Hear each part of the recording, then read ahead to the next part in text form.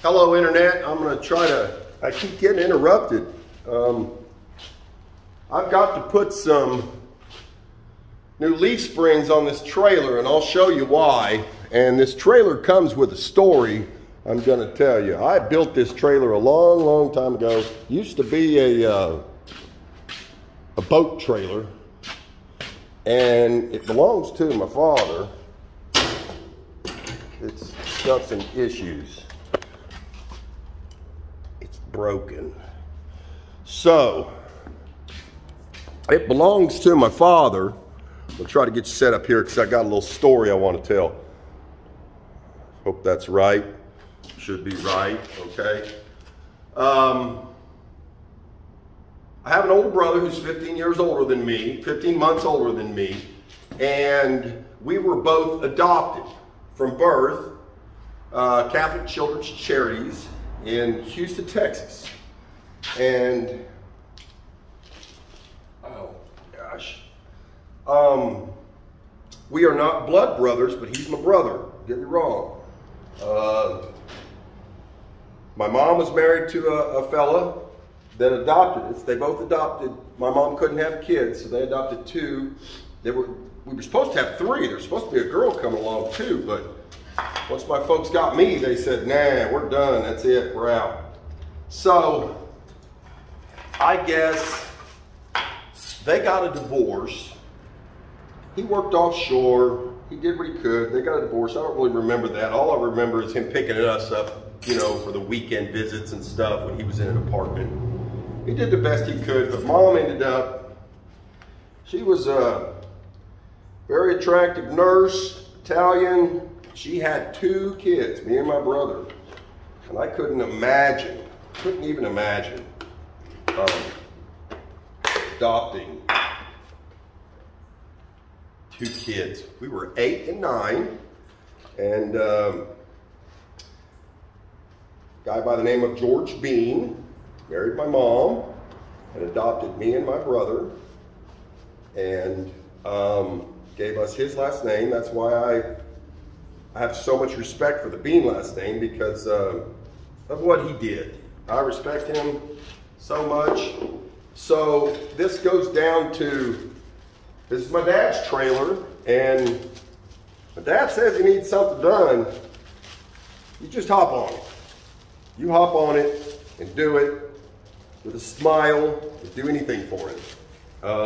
He recently sold his house here in Broken Arrow. Ooh, that's pretty.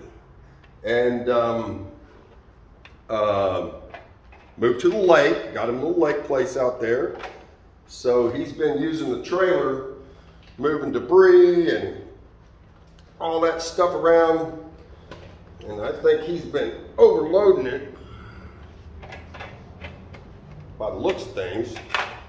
These are so hard to get on sometimes. Snap. There we go. Oh yeah.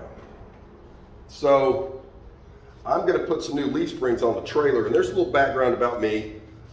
We moved to Arkansas.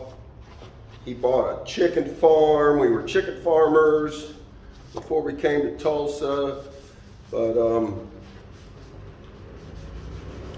I couldn't imagine now, day and age, marrying a woman that had two kids, driving around a little light blue Volkswagen Beetle.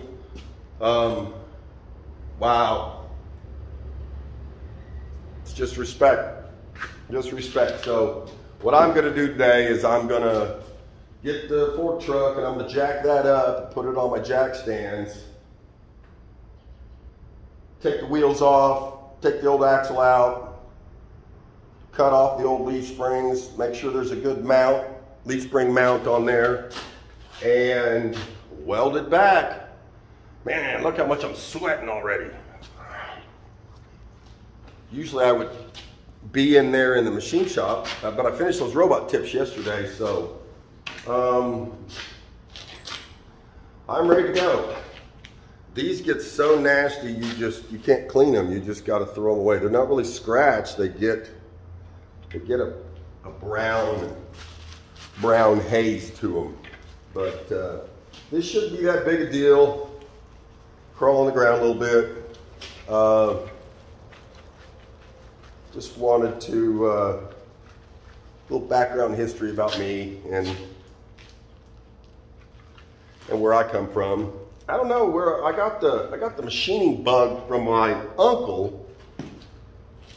My mom's sister's husband was a tool and die maker in Ann Arbor, Michigan. Dick Westfall, Richard Westfall. And I just remember going and visiting one time and seeing him in his little basement machine shop. He was making baseball bats on my South Bend lathe. And just that smell, the smell of cutting oil and his little machine shop, that pretty much did it for me. But anyways, a little short one. I know someone's gonna walk in that door in a minute and interrupt me.